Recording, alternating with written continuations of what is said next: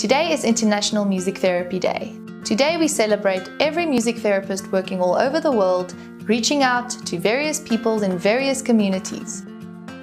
Music therapy is a non-verbal communicative tool.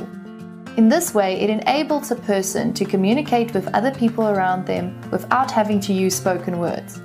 You can use it through making sounds, you can play various instruments, you can use any other art form, including dance and movement, as well as art. Music therapy is a well-established therapeutic practice in South Africa. The community is growing bigger and bigger, and we are able to reach more people in different communities.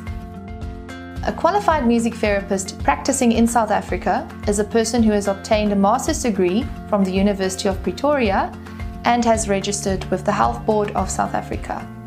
Music therapists work at various institutions all over South Africa. We reach out to different communities and try to meet their emotional needs as well as their physical and psychological needs through music. Institutions include places such as pediatric oncology wards, palliative care wards, mental health institutions for adults and children. We also work with children with various disorders and diseases, and many of us also work in multidisciplinary teams with other healthcare professionals to work together to meet emotional and physiological needs of our clients. Happy Music Therapy Day!